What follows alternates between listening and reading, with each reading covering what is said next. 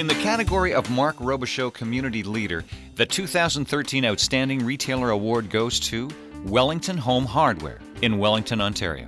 The Nash family has owned this Main Street store for more than 100 years. Now in its fifth generation, the store is a large part of the glue that holds the small community of Wellington together. Evan Nash returned to Wellington to help his parents Ted and Donna run the business in 2012. The store occupies 3,800 square feet of retail space and approximately 1,500 square feet of storage, including the neighbor's garage. Yes, they could relocate to a bigger location, but they know their store is one of the reasons that the main street of Wellington continues to thrive. In fact, the Nash's store fills a role unlike any other business in town.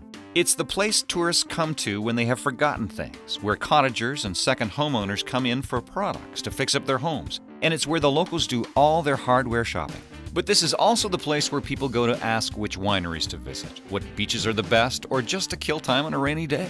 To get a sense of the vital role Wellington Home Hardware plays, when the power goes out, the Nashes immediately head to the store to make sure everyone has what they need and no one is left in the dark. The hardware store is also a social hub, fielding calls about how the local hockey team did the night before, or what's the number of the pizza place down the street. Outside of store hours, the staff are actively engaged in every event that is held in the community, from fundraising for the food bank to promoting the Movember Cancer Drive. And the store is known for events of its own, like the time Evan hosted a movie night in the park to celebrate the end of school for the kids in town. That desire to be community leaders was bred into us, says Evan. The Nashes embody the philosophy that business, family, and community are intertwined.